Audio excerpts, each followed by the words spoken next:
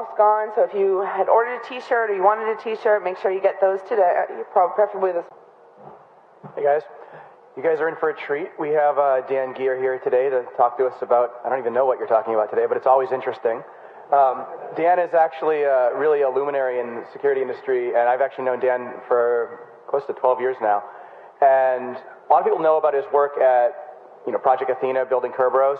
A lot of people don't realize that it was also under Dan's watch as Director of Engineering and Open Market in the mid-90s, where they invented this little thing called the Internet Shopping Cart, and also one of the first implementations of a web-based session management system that we all kind of take for granted today. So Dan's been in the field for a long time. He'll be the first one to tell you that he started out in another field and came to security, but he's been doing security for quite a while and always has interesting, deep thoughts on that. So please help me welcome Dan Geer.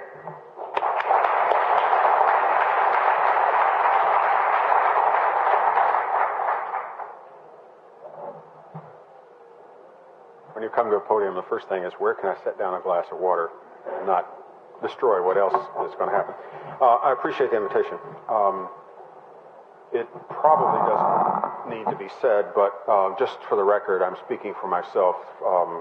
Those of you who know, I'm the Chief Information Security Officer at In-Q-Tel, which is the strategic investment arm of the U.S. intelligence community. But let me just be clear as a matter of disclaimer that I'm speaking for myself. Which is to say any errors are mine and so forth and so forth. As Rob said, I've known him a long time, or what seems like a long time now, and I know quite a few of you in the room as well. I don't mind heckling, but I've got a lot to say, so we'll see how this goes. But I don't mind heckling, by the way. I actually don't. I've often said what I like best. I like nothing better than a technically hostile audience, so I suspect some of you know how to do that. We're getting older. The alternative is worse. Were this a formal debate, the title would be the assertion, resolved, the internet is no place for critical infrastructure. I say that in part to get your attention, and in part to open a line of thought about what is critical, and the degree to which that which is critical is defined as a matter of principle, and the degree to which that which is critical is defined operationally. That is to say, I'm distinguishing between what we say and what we do. Mainstream media and bloggers alike love to turn the spotlight on anything they can plausibly call hypocrisy, the dictionary meaning of which is as follows: the act or practice of pretending to be what one is not, or to have principles or beliefs that one does not have, especially the false assumption of an appearance of virtue. The debate topic I'm proposing can therefore be restated as simply calling hypocrisy on the claim that the internet is a critical infrastructure, either directly or by transitive closure with the applications that run on or over it. If it were, the divergence between our beliefs and our practices would be necessarily narrower. It is possible that in writing this talk that I am in part echoing how a free-range cattleman felt about the coming of barbed wire, roads, and land title to the American West. The great cattle drives of the West lasted about 20 years before other kinds of progress made them impossible. Commercial internet traffic began 20 years ago last summer. Douglas Adams, in the posthumous book, The Salmon of Doubt, described our reactions to technologies as follows. 1, anything that is in the world when we're born is normal and ordinary and is just a natural part of the way the world works. 2, anything that's invented between when you're 15 and 35 is new and exciting and revolutionary, and you can probably get a career out of it. 3, anything invented after you're 35 is against the natural order of things. I admit all that. And more, but recalling Winston Churchill's that the further back I look, the further forward I can see, it seems to me that either the wide open range that is the freedom of an internet built on the end-to-end principle must die, or else we must choose to not allow the critical infrastructures of our lives to depend on that internet. By now we have all the evidence we need to show that confidentiality, integrity, and availability for data or systems does not occur by magic, that it must be designed in the first place, and it must be renewed often. Designed in, as bolting it on after the fact has been shown to generally fail. Renewed often, as designing anything to be entirely future-proof is so far from easy as to be unlikely. The so-called Hobson's choice is where one is given a take it or leave it proposition, which is said to be not much of a choice at all. Although I suspect this applies to no one in today's audience, consider the internet as a Hobson's choice. You either get it, warts and all, or you leave it. You get nothing. Last Friday, the Pew Foundation published a report that talked about the so-called digital differences in the U.S. As they point out, 1 in 5 American adults does not use the internet. Among adults who do not use the internet, half said that the main reason they don't go online is because they don't think the internet is relevant to them. Though overall internet adoption rates have leveled off, adults who are already online are doing more. For Pew, this is another examination of the so-called digital divide, but I think that it is something to consider in a different light. For those 10% who, presented with a take it or leave it proposition regarding the internet, choose leave it. It does not register as a desirable, and may for some of them be an undesirable. As it happens, I grew up without television and have honestly never myself bought or owned a television. I suspect that there are a few in this room for whom the Hobson's choice with respect to television has also been or has become leave it. So far as I know, there's no social opprobrium, no implication that you're a loser if you opt out of television. It is merely a choice. Such a choice entirely frustrates a whole swath of advertisers, no doubt, and since the majority of the money given to politicians this election season will doubtless be spent on television buys, one might even say that the refusal to participate in television delivers a mildly antisocial side effect, especially if it is the television ads that actually elect the next president. If your choice to leave television out of your life is so that you can be consistent with an organized set of moral beliefs of which avoiding television is only one, then there are many sophisticated observers who will immediately suggest that you have been in some way brainwashed. Nevertheless, other than that fraction of the cost of anything you buy that is attributable to the carried forward advertising budget of its manufacturer, you can be rather independent of television and live a good life. That 10% of the population that doesn't see any reason to bother with the internet is surely similar to whatever fraction of the population doesn't see any reason to bother with television. As with those opting out of television, whatever the internet rejectionists, that's a word I will use, whatever the internet rejectionists buy will include the cost of internet advertising bought by the manufacturer, but surely that is all. Surely they can refuse the internet and have that be just as it sounds, something that they choose not to do anything with, and therefore inconsequential to their life, the way television happens to be inconsequential to mine. Not so fast. We are at the point where it may no longer be possible to live your life without having a critical dependence on the internet, even if you live at the end of a dirt road, but occasionally still buy nails or gasoline. Unlike television, where at most choosing the president or deciding what colors are in the spring collection, you cannot entirely unplug from the internet even if you want to. If you are dependent on those who are dependent on television, then so what? If, however, you are dependent on those who are dependent on the internet, then so are you. Dependence with respect to television is not transitive. Dependence with respect to the internet is. The source of risk is dependence, and especially dependence on expectations of system state. My definition of security itself has co-evolved with my understanding of risk and risk's source to where I today define security as the absence of unmitigatable surprise. The absence of unmitigatable surprise.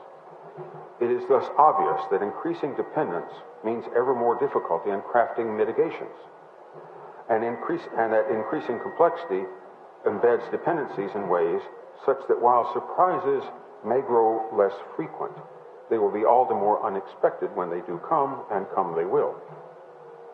Because dependence on the internet is transitive, those who choose leave it with respect to the internet only get to say that in the first person.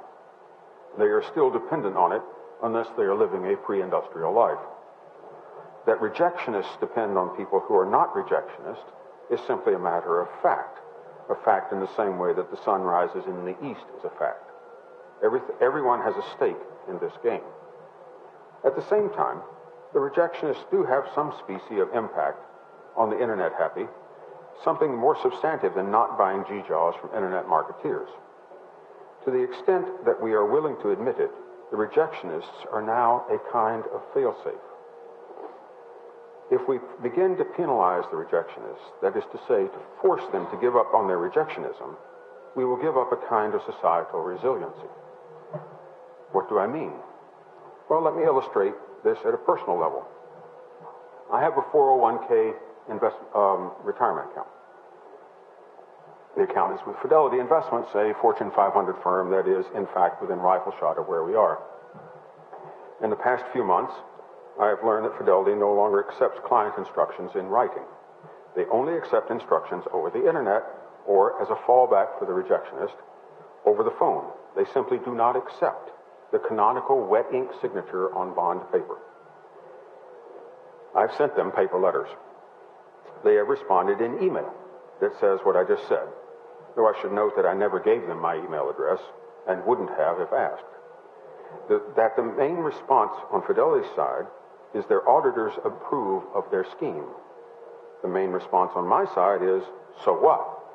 Which is, of course, my way of saying that Fidelity's auditors work for them, not me. It will doubtless not surprise you that the email letters do not contain a digital signature. And in any case, what is the equivalent of a digital signature for a phone call? Mind you, Fidelity still sends paper statements and to the same mailing address from which I have been writing. The second personal example. I choose to not do internet banking. It's simply a choice. I use a small local bank, one that is far, far from being too big to fail. When they announced the availability of online banking, I sent them a letter stating that as I would not be using that service, then I would appreciate it if they would turn off access to my unused account, or at the least, to raise an alarm if anyone ever tried to use that account waiting in my name. To their eternal credit, they agreed without argument. That is not the norm. Try, as I have, to tell that to the part of ADP that runs the Get Your W-2 online service called iPay. One might consider that a company unwilling to turn off your potential access because you asked them to do so is a company which does not, in fact, in operational fact, care about your security. If you will not use the account set up in your name, then you are sure to not notice that someone else has begun to do so, at least as long as your money and data seem to be still intact. An ounce of prevention is worth a pound of cure. I don't care if ADP is sure to be outstandingly prompt in sending me a data breach notice and or buying me 3 years' worth of credit watch were someone to use the ADP account prepared for me.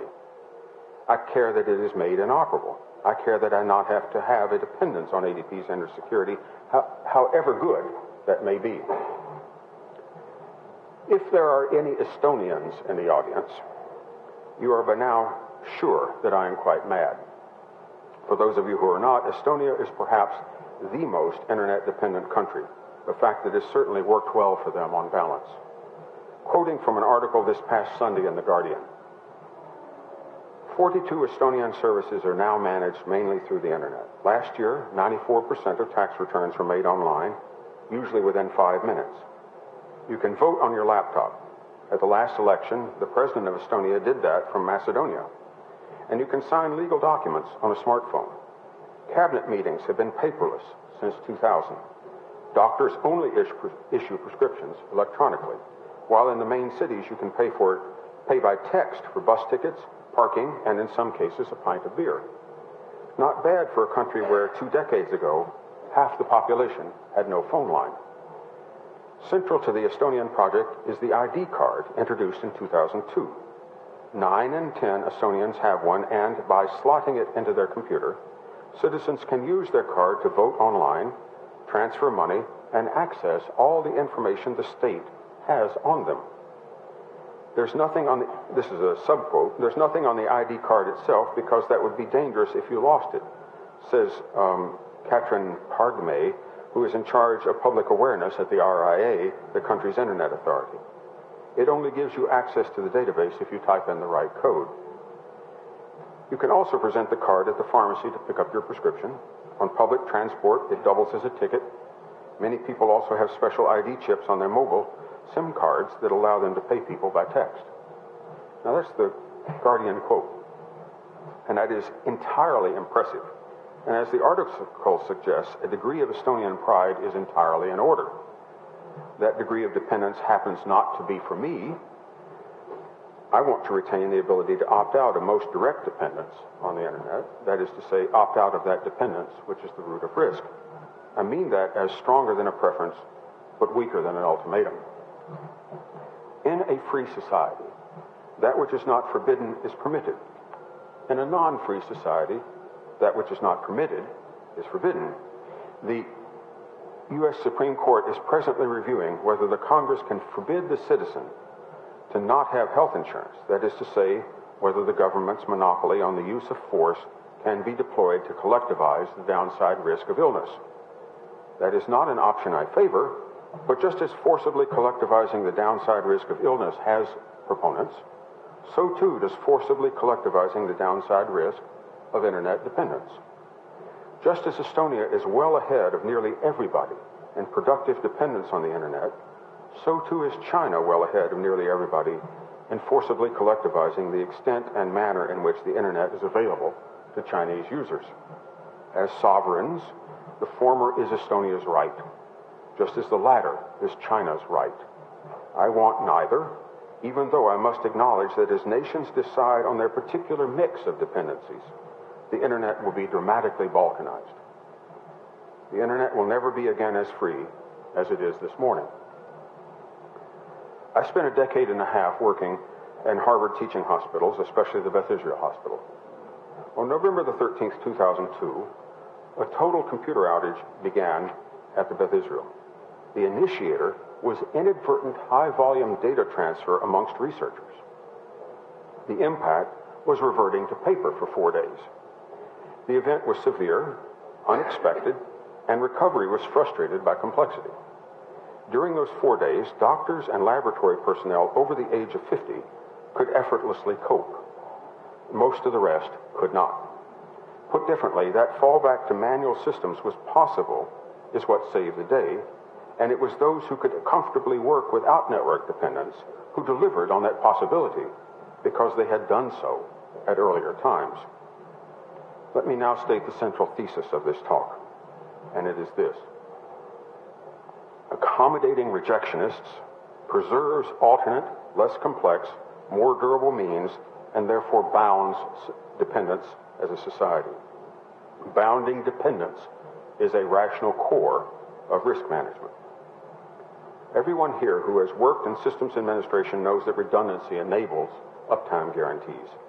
Everyone who has been in the sysadmin game for any significant time also knows that if you don't detect when that redundancy is busy saving your bacon, then you will soon be in big trouble. If I only need 4 out of 5 systems to be running, then the failure of any one system will cause no effect. If, however, I don't notice that I've had that failover event, then any subsequent failure is non-recoverable and a surprise.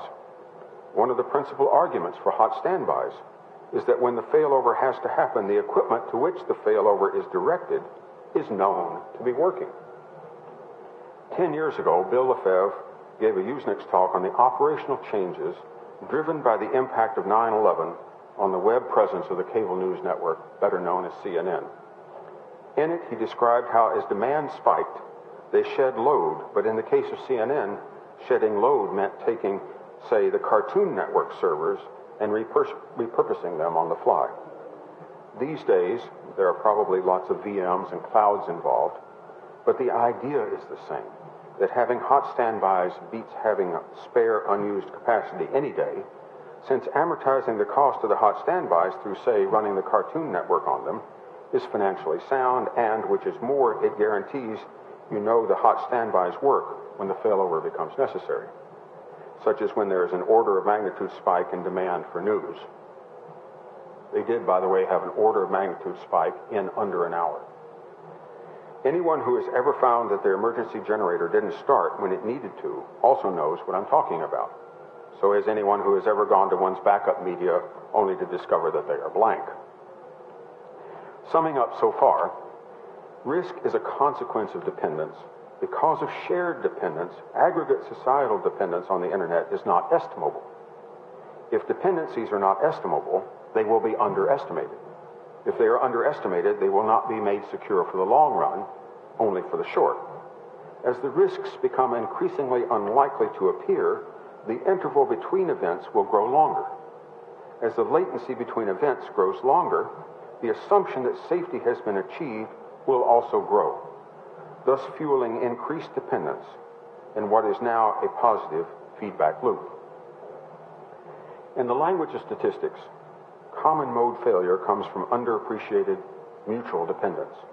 Quoting from NIST's section on redundancy in their High Integrity Software System Assurance documentation, redundancy is the provision of functional capabilities that would be unnecessary in a fault-free environment. Redundancy is necessary, but not sufficient for fault tolerance. System failures occur when faults propagate to the outer boundary of the system. The goal of fault tolerance is to intercept the propagation of faults so that failure does not occur, usually by substituting redundant functions for functions affected by a particular fault.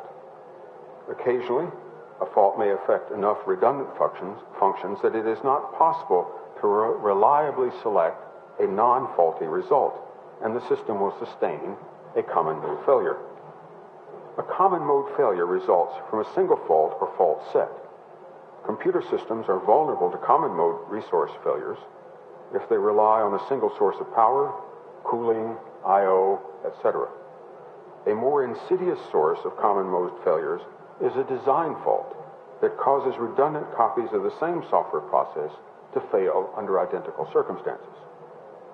That last part, a more insidious source of common mode failures, is a design fault that causes redundant copies of the same software process to fail under identical conditions, is exactly that which can be masked by complexity precisely because complexity assures underappreciated mutual dependence. Which brings us to critical infrastructure and the interconnection between critical infrastructure by way of the internet.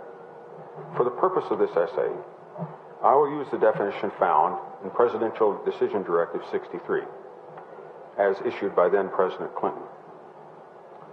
Critical infrastructures are those physical and cyber-based systems essential to the minimum operations of the economy and government.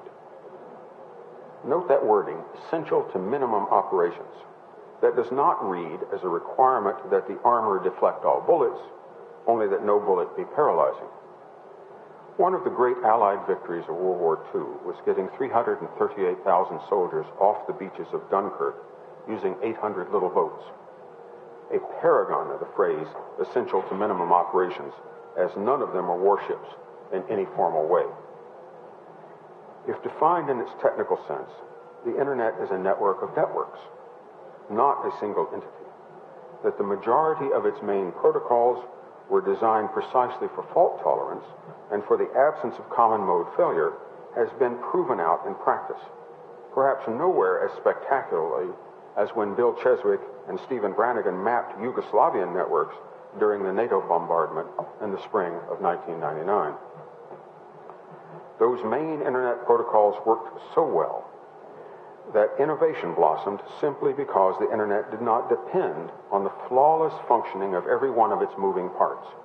It was not designed, however, for resistance to targeted faults, which, as Laszlo Barabasi showed, cannot be done at the same time as you are designing for resistance to random faults. In an internet crowded with important parts of daily life, the chance of common mode failure is no idle worry. The Obama administration is committed to increasing dependence on the internet on two fronts, either of which might be said to be themselves essential to the minimum operations of the economy and government. First is the press for electronic health records.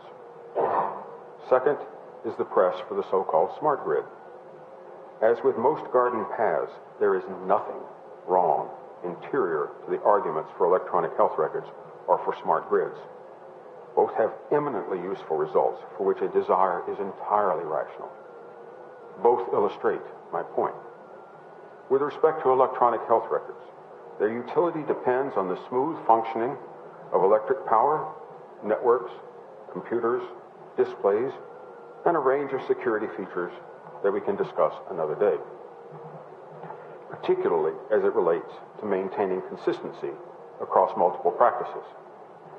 With respect to the smart grid, its utility depends on almost everything we know about power, including the absolute necessity of good clocks, a wide range of industrial controls operated flawlessly at a distance and guaranteed to not lie about their state, and another range of security features we can also discuss some other day.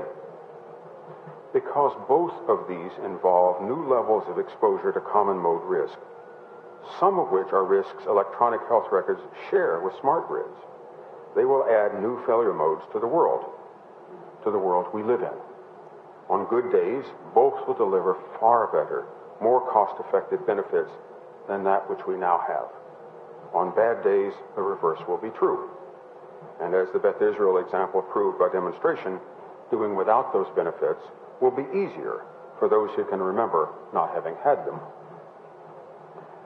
Put differently, each new dependence raises the magnitude of downside risk, the potential for collateral damage, and the exposure of interrelationships never before contemplated or understood. Forget the banks. It's the internet that is too big to fail. While there is no entity that can bail out the internet, there is no meaningful country that is not today researching ways to disrupt the internet use of their potential adversaries. The most a country can hope to do is to preserve the internet interior to itself, as Estonia demonstrated while under attack from Russia. Of course, at some level of transborder interconnection, the very concept of interior loses meaning, just as every one of you here knows when you have had to explain perimeter defense to a new client or counterparty. Now let me hasten to add that where ignoring the risk is negligence, a sin of omission, purposefully inflating the risk is fraud, a sin of commission. As Dene Florencio and Cormac Hurley showed in their 2011 paper at the workshop on the internet, on the economics of internet security, the estimates we have of the impact of cybercrime are all but surely universally inflated. The sin of commentators who may have been able to merge omission and commission. This is an important point, enough so that a shortened form of the Weiss paper appeared only last week in the New York Times as an invited op-ed.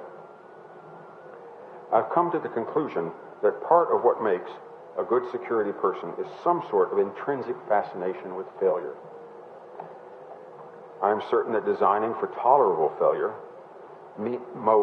tolerable failure modes is precisely what security engineering is fundamentally about. If I am right, then the failure mode you did not think of will not be in your design, and, therefore, whether it is tolerable will depend on many things, perhaps even the phase of the moon. The question then is whether tolerable failure modes can be themselves designed. That is to say, whether a failure mode never before possible can be added to the system to its benefit. No country, no government, no people need rules against things which are impossible. Obviously, the onrush of things never before possible creates vacua, where, in the fullness of time, there will have to be rules. As the current mayor of Chicago put it in his characteristically blunt way, the creation of rules is easy in a time of crisis and therefore one must, quote, never let a good crisis go to waste. He is right as a matter of observation. He is wrong as a matter of probity. Just as driving under the influence of alcohol is wrong, so is making policy under the influence of adrenaline. The lawmaking of the last decade is illustrative, but the point is hardly new. 11 years before he became the fourth president of the United States, James Madison said that, perhaps it is a universal truth that the loss of liberty at home is to be charged to provisions against danger, real or pretended, from abroad. One wonders how Madison would feel about an interconnected world where abroad has so thoroughly lost its meaning, at least with respect to internet-dependent critical infrastructure, if not national frontier.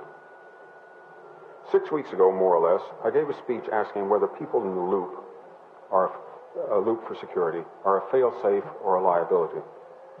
I won't recount the arguments, but I will give the conclusion that a good security design takes people out of the loop, except when it cannot, and when it cannot, it is clear that this is so. I gave two examples.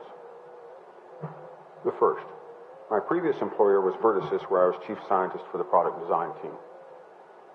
For those with a deep background, our product was a distributed recording version of the Orange Book reference monitor implemented as a rootkit. That said, we could do nearly anything to detect and modify data handling of any sort at any granularity.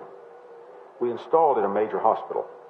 There, the chief of medicine demanded that under no circumstance could our product block access to patient data, since who knows what sort of emergency might be in progress. At the same time, the general counsel demanded that under no circumstance could our product permit a breach of regulatory control on data handling. The solution to this standoff was that whenever someone asked for data that was nominally forbidden, a pop-up window would appear which said, "Against policy, click here to proceed." With that, no data was denied, but at the same time, no person could deny having intent. The finesse this represented, the well-placed insertion of a tiny bit of sentience in an otherwise fully automated prediction regime, worked and continues to work. The other example, I have good relationships with a number of large banks. One of them has long since made user-level provisioning a completely automated process. The automated provisioning control includes deprovisioning, what you might describe as removing Dan's access within 120 seconds of the time Dan submits his letter of resignation, or for that matter, slugs a managing director on the trading floor. Fast, hands-off, one-button deprovisioning makes regulators happy. It makes general counsels happy. But it's a nightmare if it goes into a loop. The bank I'm thinking of has coded for this explicitly. If 50 resignations have come in within an hour, the deprovisioning system halts and will not proceed until a human gives it authority to begin again. Putting a human back into the loop has saved their bacon at least once. These are examples where putting a human in the loop, that is to say, falling back from automation, has proven to be a breakthrough finesse. Both were designed that way. Neither was an accident, and both required a real labor to get everyone on the same page. And such an outcome, something that can only be done on a case-by-case basis, something that cannot become part of a security discipline in the large, something that avoids both sins of omission and sins of commission. One hopes that it can be. There is simply not time to make every security-related decision go through the path that those two examples propose. The public at large is not and cannot be expert in the way this audience is expert, nor should it have to be. That the public has, shall we say, volunteered its unused computing power to botmasters is nothing so much as an historical mirror of how press gangs once filled the rosters of the British Navy. But how is that altogether different than a formal mandate that if they have medical records, they shall be electronic, or if they receive electricity, that the metering regime is a surveillance tool? How is it different that finding that compliance auditors have certified to the regulators that there is no need to accept a signed paper letter detailing the wishes of the financial client, wishes that those self-same regulators demand the financial client formally submit if the financial institution is to be protected from tort claims? I've come to the conclusion, as recently have others, that security is a proper subset of reliability. The logic is that security is a necessary but insufficient condition for reliability. As such, connecting the insecure and thus unreliable to the important and expecting that melange to be reliable is utter foolishness. As Marcus Ranum says, a system that can be caused to do undesigned things by outsiders is not reliable in any sense of the word. On that point, I do refer you all to the work being done by Sergei Bradis, Meredith Patterson, and others whose startling insights deserve full quotation. The language theoretic approach, or LangSec, regards the internet insecurity epidemic as a consequence of ad hoc programming of input handling at all layers of network stacks and in other kinds of software stacks. LangSec posits that the only path to trustworthy software that takes untrusted input is treating all valid or expected inputs as a formal language, and the respective input handling routines as a recognizer or compiler for that language. The recognition must be feasible, and the recognizer must match the language in required computation power. When input handling is done in an ad hoc way, the de facto recognizer, that is to say, the input recognition and validation code, ends up scattered throughout the program, does not match the programmer's assumptions about safety and validity of data, and thus provides ample opportunities for exploitation. Moreover, for complex input languages, the problem of full recognition of valid or expected inputs may be undecidable, in which case no amount of input checking code or testing will suffice to secure the program. Many popular protocols and formats fell into this trap, the empirical fact with which security practitioners are all too familiar. Viewed from the venerable perspective of least privilege, computational power is privilege and should be given as sparingly as any other kind of privilege to reduce the attack surface. We call this the minimum computational power principle. We note that recent developments in common protocols run contrary to these principles. In our opinion, this heralds a bumpy road ahead. In particular, HTML5 is Turing complete, whereas HTML4 was not. So far as I can guess, nearly nothing we have in our cyber interfaces in critical infrastructure meets the LangSec test. Because of that reason, if no other, attaching the cyber interface of critical infrastructures to the internet is a guarantee of error. As always, that error may be improbable, but probabilistic events do eventually occur. If we are unlucky, those events will not be prompt. In a conference panel, I was once asked, what malware would I write if it was not a question of labor or difficulty? My answer remains the same. I'd find a way to make the occasional odd modification to the formulae in your Excel spreadsheets. And I would embed this malware in the spreadsheet itself so that any sharing of the spreadsheet would propagate my malware. As Excel formulae are probably the world's single most prevalent programming language, in a period of time I would desynchronize all copies of what are ostensibly the same document. That would not end the world, but think for a second about how derivative pricing is actually done. If I could do this, for which I have neither skill nor desire, then I might even be properly called a terrorist, insofar as terrorism is a means of coercion by way of spreading fear. At this point, I am at serious risk of being exactly the kind of fear-mongerer that quickly becomes a fraud. That is, of course, not my point. My point is that the working definition of critical infrastructure is broad, and which is more, it is indistinct. There's been much talk about whether to grant the president a so-called kill switch for the internet. There is considerable logic to that if you accept what I have been saying, namely that in the presence of interdependence that is inestimable, there may be times when it is not possible to disambiguate friend from foe. Were someone on an inbound airplane to be found to have smallpox, the passengers and crew would be a quarantine as a matter of public health until such time as each of them could be separately certified as disease-free. Many important enterprises, public and private, cloistered communities such as the Amish. We tolerate them. I expect that if a food crisis of some sort were to materialize, it is the Amish who would be the least affected. We have amongst ourselves so-called neo-Luddites. In some sense, the Luddites had a more principled analysis than the Amish. They knew where the machines would lead, and on the basis of their analysis, they acted.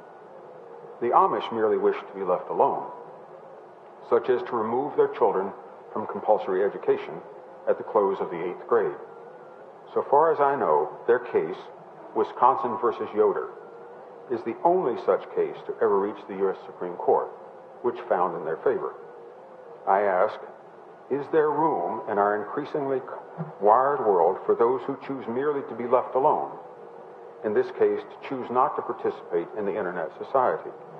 Do those who do not participate deserve to not have their transactions of all sorts be exposed to a critical infrastructure dependent on the reliability of internet applications as a class? Paraphrasing Melissa Hathaway from her 60-day review of U.S. cyber policy for President Obama, the United States' ability to project power depends on information technology, and as such, cyber insecurity is the paramount national security risk. Putting aside an internet kill switch, might it be wise for the national authorities to forbid, say, internet service providers from propagating Telnet or SSH-v1 or other protocols known to be insecurable? If not that, should cyber components of the critical infrastructure be forbidden to accept such connections? There's certainly a debate topic in that, if not a natural policy. As with most things, there's an historical echo here as well. In 1932, the foremost commentator of the age, Walter Lippmann, told President Roosevelt to his face, "The situation is critical, Franklin. You may have no alternative but to assume dictatorial powers." Again, when 10% of the population sees nothing in the internet for them, should we respect and ensure that, as with the Amish, there is a way for them to opt out without choosing to live in a hovel? Should we preserve manual means? I actually say yes. And I say so because the preservation of manual means is a guarantee of a fallback that does not have a common mode failure with the rest of the interconnected, mutually vulnerable internet world. That this is not an easy choice is the understatement of the day, if not the year. I cannot claim to have a fully working model here, but neither do our physicist friends yet have a unified field theory. With my colleague Mukul Parikh, we run the Index of Cybersecurity. It is a survey-based index of sentiment modeled on the consumer confidence and purchasing managers' indices. It has been in operation now for a year. The respondents are all CISOs and like individuals whose view of cybersecurity is based on direct operational responsibility for their firm's piece of the networked world. It is a risk index, which is to say that when perceived risk rises, so does the index. Over the course of this past year, the index has risen inexorably, reflecting the view of experts, at least as good as those in this room, that in the aggregate, risk is accumulating, and in much the same way that burnable timber accumulates on the eastern slope of the Rockies. Because the index is composed not of one question, but of 20, each asking about one or another source of risk, such as malware, activism, counterparty interconnections, and so forth, we have found that the steady rise in the index itself is not dominated by any one subcomponent, nor even is the ordering of the influence of the subcomponents on the overall index stable and unchanging. One month it is counterparties. Another month it is the impact of diverting security budgets to compliance.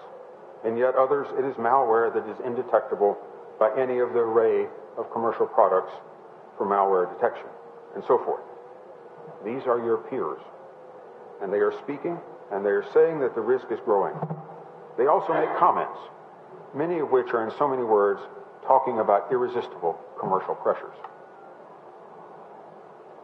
Against such a formal, metrics-based backdrop, I can confidently say that we, the security industry, are not running fast enough to stay in the same place. If those respondents and I are not fooling ourselves, preserving fallback is prudent, if not essential. That does not mean, per se, that the preservation of manual means is an easy out. It may well be that, as various Department of Defense thinkers are now saying in public, that our goal can no longer be intrusion prevention, but must now turn towards intrusion tolerance. As before, this is easier said than done, but if we are to practice evidence-based medicine on the body internet, it may well be that expensive therapy is not always the answer. Perhaps one of you can come up with a cyber analog to quality-adjusted life years and help us all decide when to treat and when to plain just avoid. As you well know, 100% availability can be achieved by either driving the mean time between failures to infinity, such that nothing ever breaks, or by driving the mean time to repair to zero, such that failure consequences are de minimis. I'm old enough to remember that rebooting a machine for prophylactic purposes was what system administrators did. These days, most people view a reboot as proof of failure. I don't agree. Summing up again, risk is a consequence of dependence. Because of shared dependence, aggregate societal dependence on the internet is not estimable. If dependencies are not estimable, they will be underestimated. If they are underestimated, they will not be made secure over the long run, only over the short. As the risks become increasingly unlikely to appear, the interval between events will grow longer. As the latency between events grows, the assumption that safety has been achieved will also grow, thus fueling increased dependence in what becomes a positive feedback loop. If the critical infrastructures are those physical and cyber-based systems essential to the minimum operations of the economy and government, and if aggregate risk, as estimated by leading cybersecurity operational management, is growing steadily, then do we put more of our collective power behind forcing security improvements that will be, for each player, personally diseconomic, or do we preserve fallbacks of various sorts and anticipations of events that, if the index of cybersecurity can be believed, seem more likely to happen as time passes? Does that old Yankee saying, use it up, wear it out, make it do, or do without, have any guidance for us? Is centralizing authority the answer, or is avoiding further dependence until we can fix things the better strategy? Can we imagine starting over in any real sense? Or is balkanization not just for nations, but for critical sectors as well?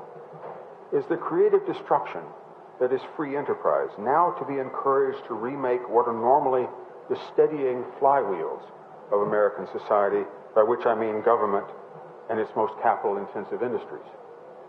Does the individual who still prefers to fix things that he or she already owns to be celebrated or to be herded into national health information networks, smart grids, and cars that drive themselves?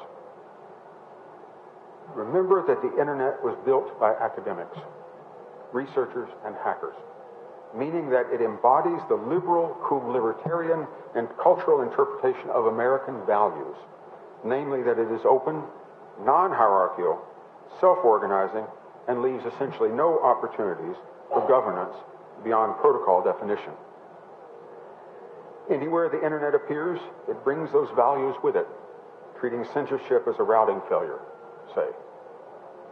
Other cultures, other governments know that these are our strengths, and that we are dependent upon them. Hence, as they adopt the internet, they become dependent on those strengths, and thus on our values. A greater challenge to their sovereignty does not exist. A greater challenge to our sovereignty than mutual dependence does not exist either. There's never enough time. Thank you for yours.